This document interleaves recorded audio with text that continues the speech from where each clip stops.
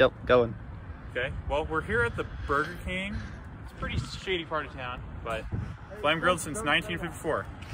I'm trying the Impossible Whopper. This unholy Satanist burger that was made by the devil. Not even meat.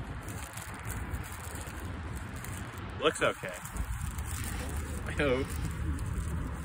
Okay, well, let's go for it.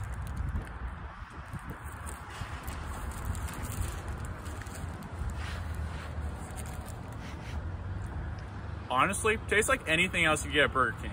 Like nothing. Tastes like fake meat. Tastes a little bit like, has a little weird of an aftertaste though.